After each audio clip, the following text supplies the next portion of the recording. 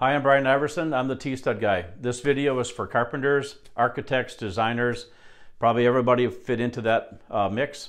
I made a separate video for electricians and I made a separate one for plumbers. Okay, so I'm going to try to run you through everything that I can possibly think of here in a few minutes on how to build with the Tstud. So simply 2x6, 2x4, take those, throw them to the side, put your Tstud in. These are certified to hold roughly 2,200 pounds if it's a number 2, not a stud grade. I don't know what they are. 2x4, number 2 is certified to hold about 900 pounds. We're certified to hold 8,600. So when you're out there framing and you need to calculate your loads coming all the way down, just remember that if you're going to try to use as much of this design value, you have to make sure that we don't crush this plate. This plate, a number 2 plate, SPF, will crush at 3,600 pounds. So you can get by with a whole lot less studs in your house or in your building structure, whatever it is that you're going to build, if you use the Tstud. Every structure we've done so far is at 24 inches on center, except for one shear wall in Colorado, 12 feet tall. We ended up being 12 inches on center. Okay, so we've done pretty good. Value added is going 24 inches on center. Okay, so these crush at 3,600 pounds. When you start framing your wall, what I want you to do is start out every wall with a 2x6 and end every wall with a 2x6. These are significantly cheaper than an engineered stud. So if you start out your wall and you have an uplift connector, that uplift connector is big, right? Sits like a palm. You nail the living daylights out of it or screw it on and it stops the wall from being able to lift up. Obviously, we don't have those designed finalized yet for a Tstud, and frankly, these are cheaper anyway. It doesn't make any difference on the energy efficiency of it if you start out with a 2x6, so just use them. Framing. There's 2 different ways to do this, okay?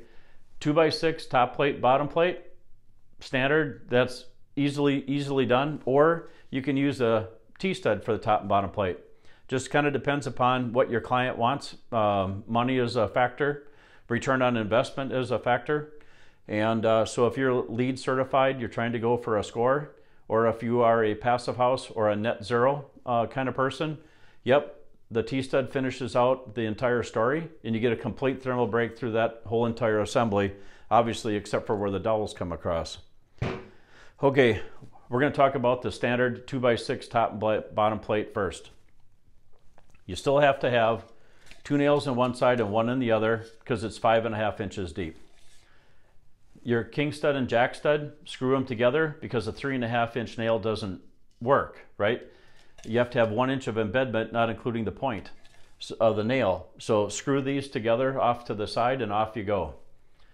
When you're putting your header into place, what you got to make sure is if you use a Tstud for a header, or if you do a built-up header where you have foam in the middle, this is a 2x10 LSL header with foam in the middle. This will sit on top of the Tstud and it'll be bearing with your jack stud on the front and the back.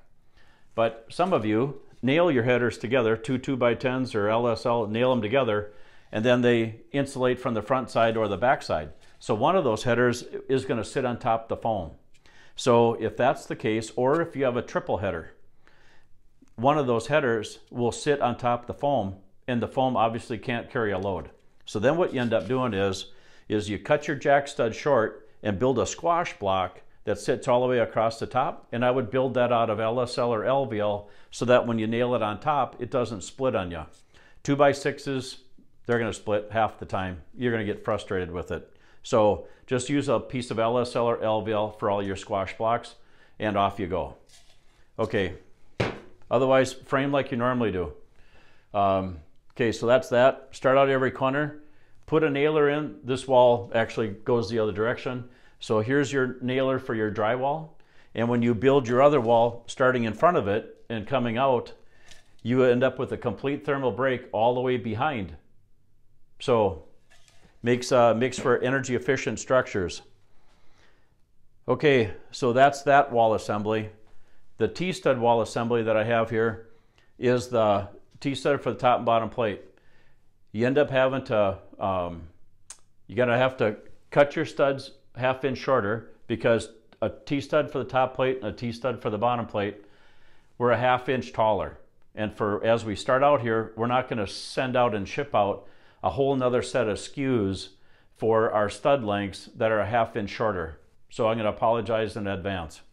Okay, cut them off a 1/2 inch shorter, or your wall assembly is going to end up being an inch taller, because your studs are coming out at 92 5/8 or 104 5/8, 116 5/8, plus the T-stud top and bottom plate is an extra 1/2 inch taller. So your whole wall assembly actually is going to be a 1/2 inch taller. Okay.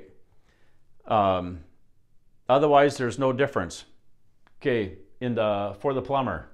The plumber's the tough one. Okay, so in this case, I have a kitchen window, is what I'm trying to replicate right here. And that plumber needs to run a vent horizontal through the studs.